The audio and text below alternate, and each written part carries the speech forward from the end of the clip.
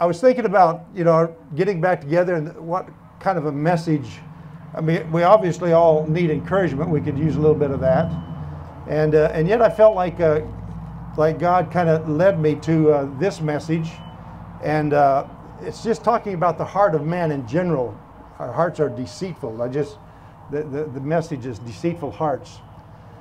And I see this as we understand in a couple of ways. It would help us when we listen to this message to understand the world in general and everybody else. Hang on here. I'm going to have to find a page keeper. Maybe that'll work. All right.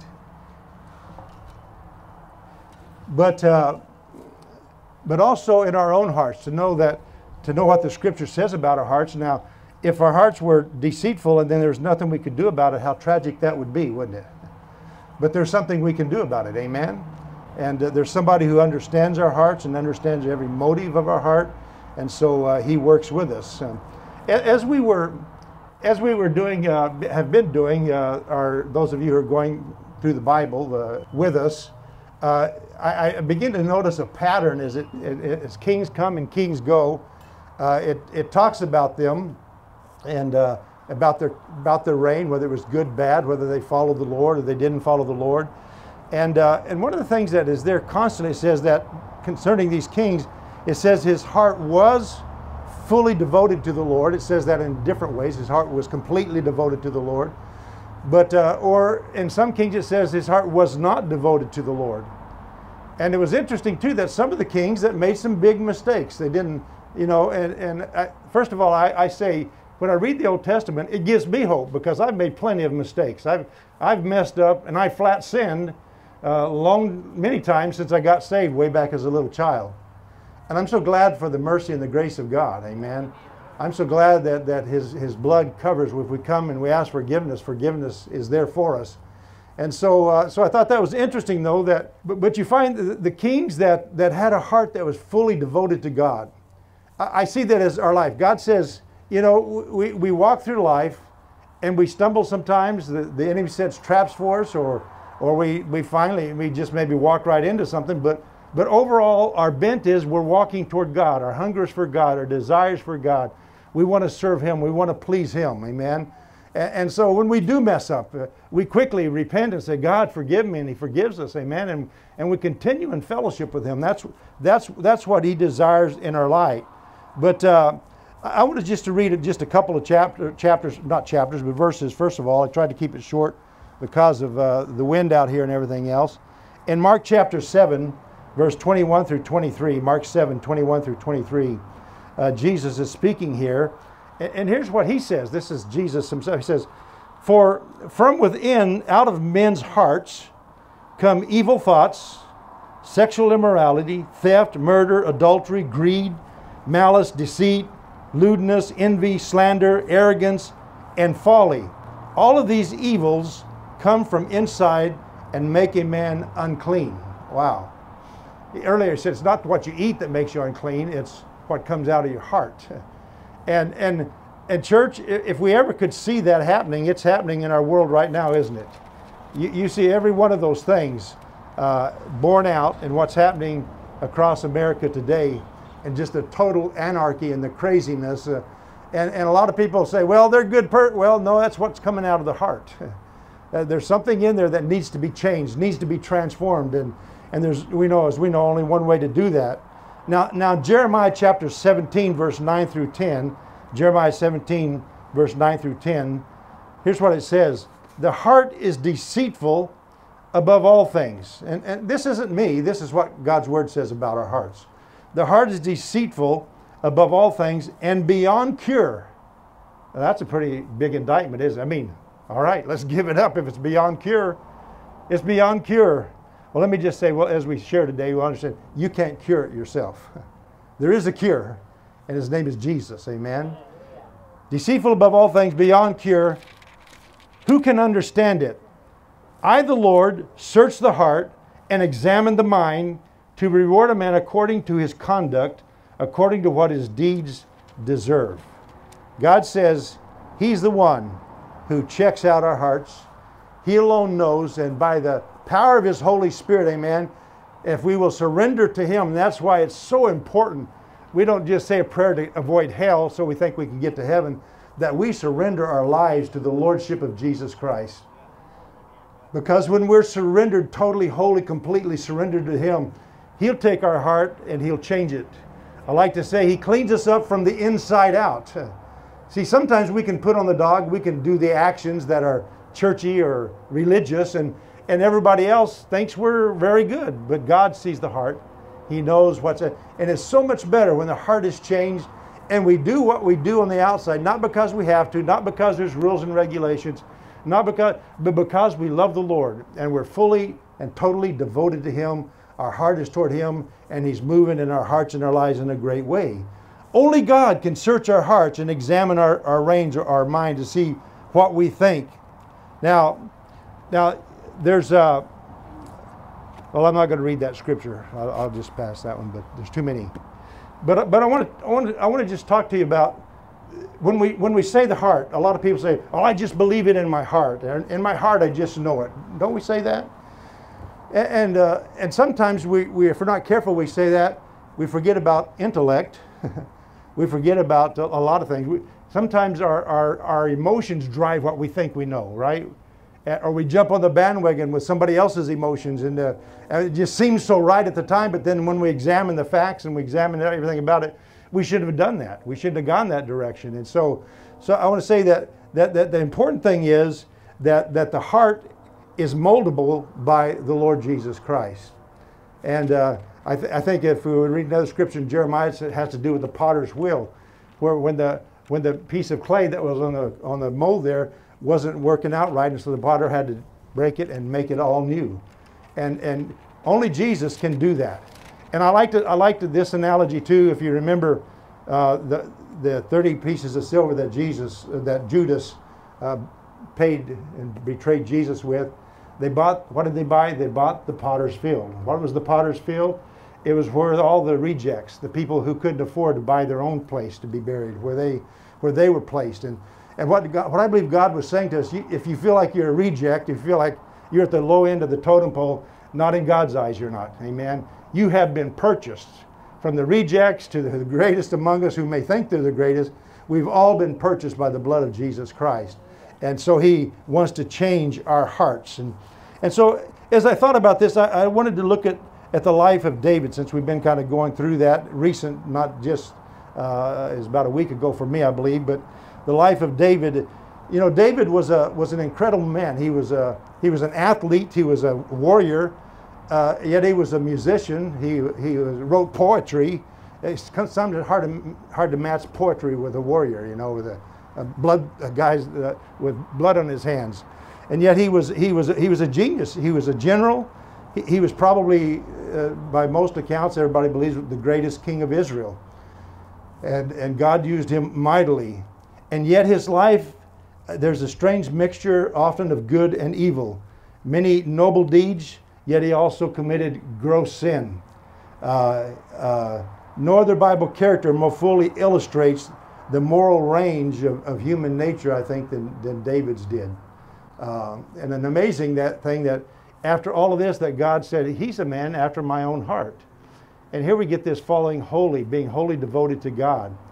I believe the difference in David and King Saul was King Saul was devoted to himself. He was devoted to what people thought about him. He wasn't as concerned about God, his devotion to God, as he was to man and to pride and arrogance.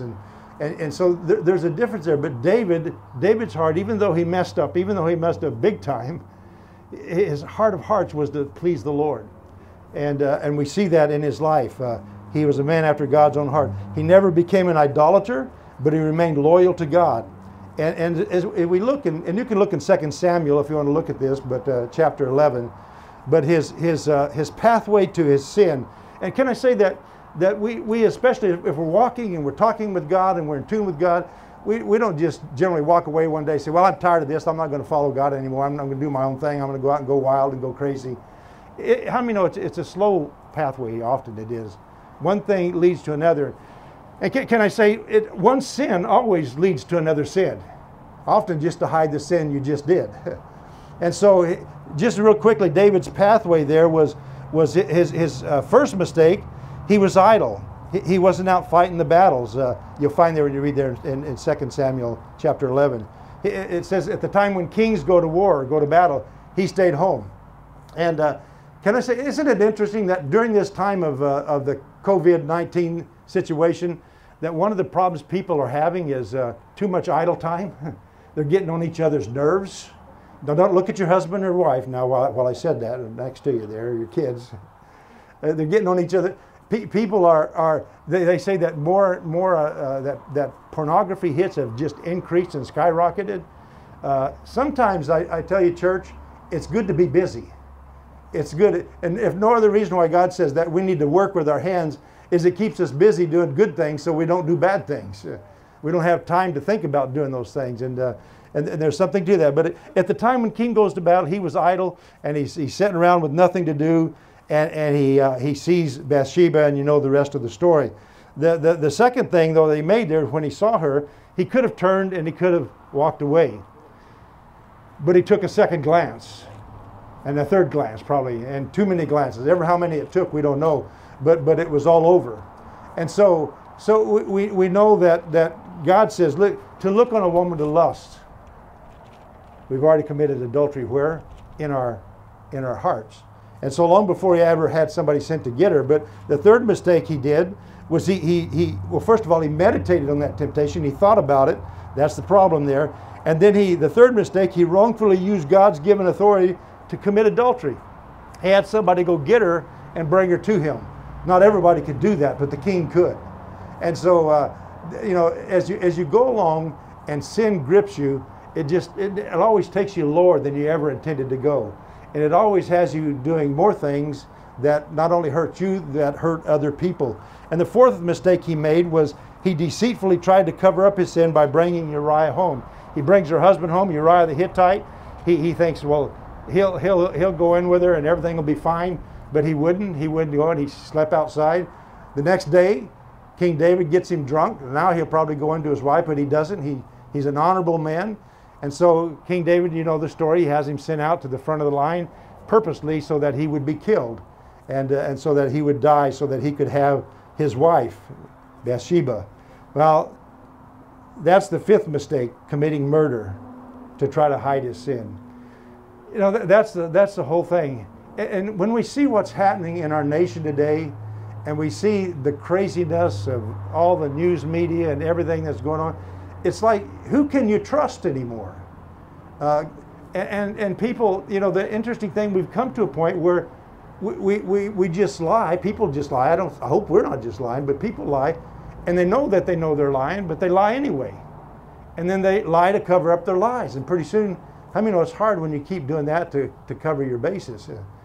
And so he lied, and he finally committed murder to try and hide his sin. You see, justice is great when it's for others, isn't it? But whenever it's me, what do I want? Oh God, give me grace. Oh, that rascal over there, he deserves justice. But Lord, give me grace. Give me grace. Well, thank God, if it wasn't for the grace of God, that amazing grace that we sang about, none of us would be here today. It would all be over already except for the grace of God. We see here, when there is sin in our lives, God will strive to get us to repent. Now we understand that the Holy Spirit, and the Holy Spirit brings conviction, doesn't he? One of the first things in the office works of the Holy Spirit in the life of anybody is that he convicts us of our sins initially, that we're a sinner and that we need a Savior. How many know there's a lot of people they don't believe that. They don't believe they need a Savior. They believe they're okay.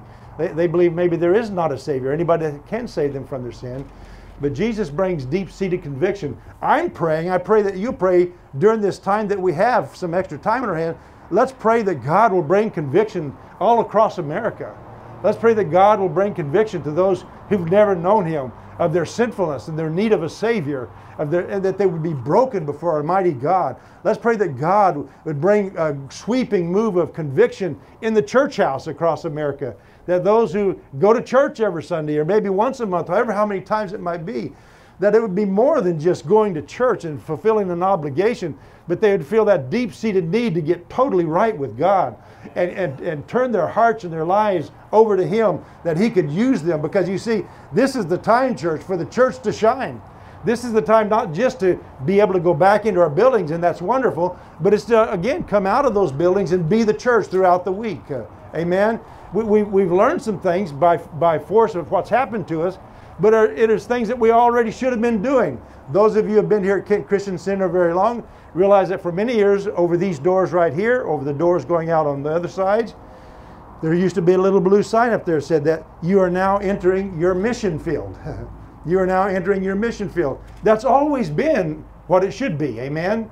That's always been what it should be. When you look at the book of Acts, opposite, it wasn't when they were in church. It was when they're on their way to church, and often on their way to a prayer meeting, that miracles happened. Amen? Crowds gathered, they preached the gospel, and thousands of people got saved. So let's just be the church. Let's do what we always should have been doing if we weren't. Amen? And if you're doing it, hallelujah, thank God for it. But let's be God's hands extended and reach out, and let's go on and be what God would have us to be. You see, when there is sin in our lives, God will strive to get us to repent. We cannot afford to harden our hearts when God faces us with sin. We must repent. Just give you a quick illustration. That's where Pharaoh, the Bible says that Pharaoh hardened his heart. Every time that God said, let my people go, and he said no, his heart got a little harder and a little harder and a little harder. And he wound up, how could a leader of a great nation allow so many people to die and and his nation devastated, rather than just let those people go? But anytime, and that's the danger, I want to keep a soft, pliable heart. God is the one, the Holy Spirit is the one that tries the reins of the heart. Amen? He knows my heart. Have you ever prayed? I've been times, several major times in my life, when I've been praying, and the Holy Spirit convicted me, but I didn't realize it was the Holy Spirit convicted me. I thought it was the devil condemning me. And the devil is the condemner, isn't he? He's the one who's always condemning us. But it was the Holy Spirit, and I remember one time after like 4 hours, I was rebuking the devil, I was doing that, and then it just wasn't going, and finally I said, Lord, what is this? And the Lord opened up and showed me some ugliness in my heart that I would have argued with you till I was blue in the face if you'd accused me of it. I said, not me. No, you got me wrong. That's not who I am. But the Lord showed me some things that had, over the years, had crept in, ideas and thoughts. And can I say to you, church, we got to be very careful now. We got to be very careful that we don't just pick up terminologies and thoughts from the world. Amen. Even in the church world often, we need to be sure that we're very biblical in what we speak and what we say, and that we have heard from the heart of God before we say it. Amen. Because God wants to use His people to make a difference in this world. He really, really does. Well, why was David so great in the face of this sin? I believe it's because he truly knew how to repent. You can just write down Psalms 51. Most of you know Psalms 51 was David's prayer of repentance. Here's the difference.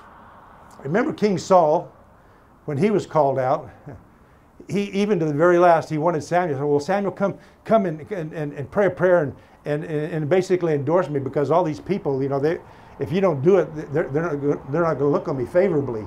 It was all about him. It was all about what he looked like, what people thought about him.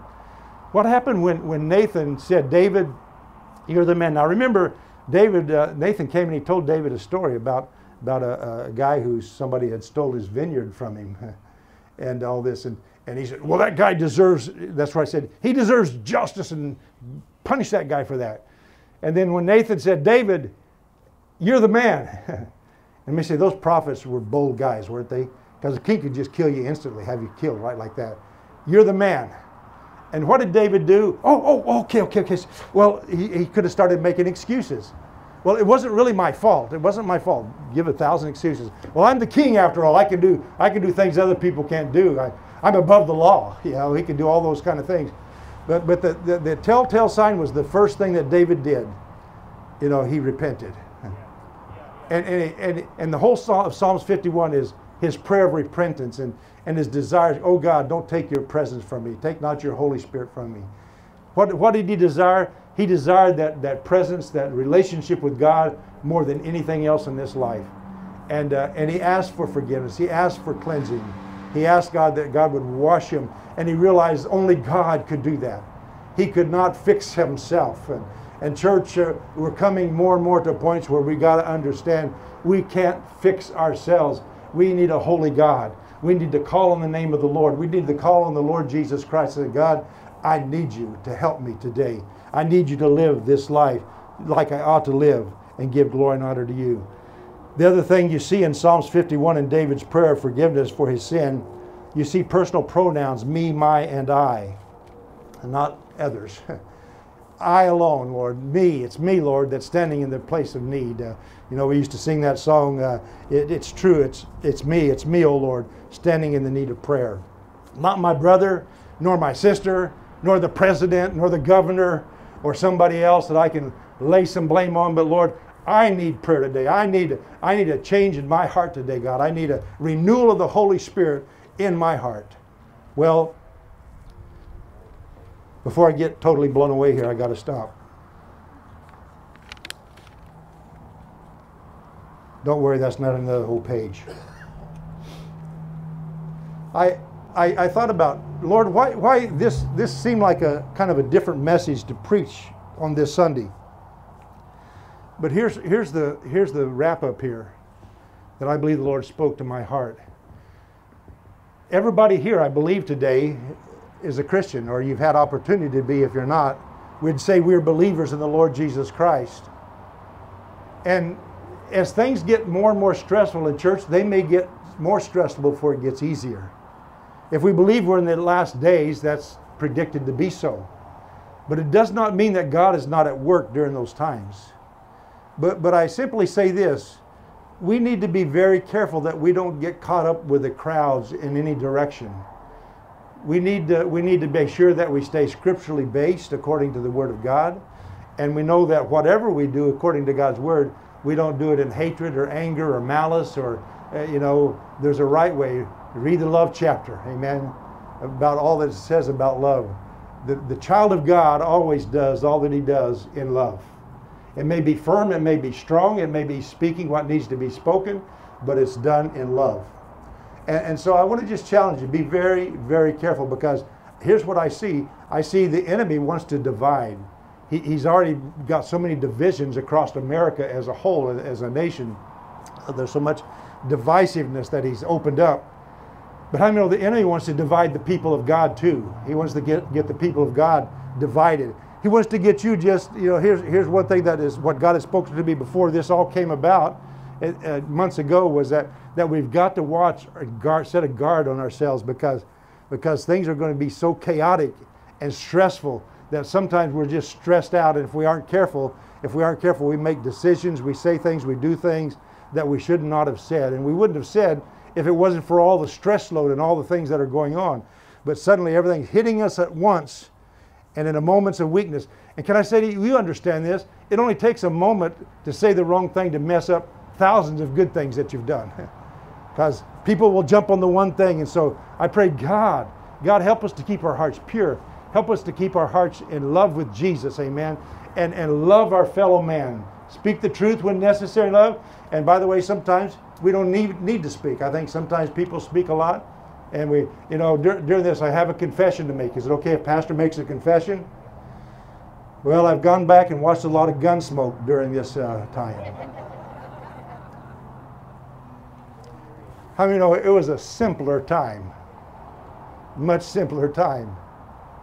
And I just say, Lord, could we get back to some simplicity? Things are so chaotic, you can't figure what's right. You got 5 experts all saying different things, and so God help us. So I want us to just, if we could stand together today. You don't have to stand in your cars. You can beep your horn if you're still with us out there, okay? I would like to just take some time here to pray. If you're gathered together in family groupings, you can certainly, you probably hold hands or whatever at home anyway. If you're not, don't. But I just want you to, let's just pause and take about a minute here just to say, God, search my heart today, Lord. Search my heart today, Lord. Holy Spirit, you're welcome. Lord, right now we just stand in your presence. Holy Spirit, we're in your presence, Lord. We know the enemy wants to bring destruction and havoc. But you, oh God, want to strengthen us and empower us. Lord, you want to change our heart. Change us from the inside out, Lord. Help us to stay close to you. Lord, help us to ever love you and follow hard after God. Hallelujah, Jesus. Thank you, Jesus. Thank you, Jesus. Lord, show us if there's any wicked thing in us today. Show me, Lord, my heart today. Lord, I ask you and I give you permission every day, Lord, to show me my heart. Keep me pure, keep me right before you, Lord. Keep my motives, Lord, correct before you, Lord Jesus. Not only what I do, but why I do what I do, Lord. That would be with the right motive, the right direction. Thank you, Jesus. Thank you, Jesus. And Lord, I pray today for those hearts out here who are stressed, Lord. There's those here, in not only right here in this parking lot, Lord, but people whose lives are stressed right now, Lord. And the enemy is wanting to wreak havoc in their lives. I pray they'll cry out to you, oh God, and allow you to touch their hearts and touch their lives and bring peace, Lord, in the midst of the turmoil, peace in the midst of the strife, oh God. Lord, we know your word has declared our hearts, by and large, for ourselves, Lord, are desperately wicked and deceitful. And we saw all those ugly things that come from our hearts, Lord. But God, you can change our hearts where there's different things that come. The fruit of the Spirit, love, joy, and peace, and goodness, kindness. Lord, these things that are powerful, that change the world, Lord, can come from the hearts of our people. Thank you, Jesus. Thank you, Jesus. Hallelujah. Now, Father, we thank you for this wonderful day. And Lord, we had determined we were going to come and have church, rain or shine. And Lord, we thank you that we've been dry, and that's great. But Lord, we just pray for a great outpouring of your Holy Spirit upon us. Lord, I pray, God, for these who have come today and those who are unable to come that can watch it on the live stream, Lord, or on YouTube. I pray, Father, that in some way, Lord, their hearts and lives have been touched and changed. And God, we thank you for the church. We thank you for the body of Christ. I thank you for my brothers and sisters in the Lord. Lord, I thank you, Lord God, that you knit our hearts together as one. God, may you be glorified now throughout this week and all that we say and do, Lord, as businesses are beginning to open up a little bit, it seems like, and other things. We pray, God, that you would just help us, Lord, as we go about our business, Lord, as we restart and, Lord, to enter into new things that you've taught us, Lord, but, Lord, also to see some of the things we already knew and did, Lord, were perfectly fine, Lord, and we need to just continue in them. We thank you, Father. God, search our hearts now, Lord, God, and fill us with your Holy Spirit, Lord, so that we would sing songs and hymns and spiritual songs, singing in our hearts, making melody to the Lord, Lord. Instead of those old words that we used to use, Lord, we use words of glory and honor and praise unto the King of Kings and the Lord of Lords. The mighty God is his name. We give you praise and glory and honor. We bless your name. Thank you, Jesus. Thank you, Jesus. Praise God. Amen. Amen. Amen. Well, thanks for coming. And you don't have to run off real quick. Try to keep the social media things going and all that as long as you're here in case you're watching. But take some time to say hi, because some of you came a little later, some of you came early. But take some time to say hi to one another before you take off, all right? God bless. Thank you for coming.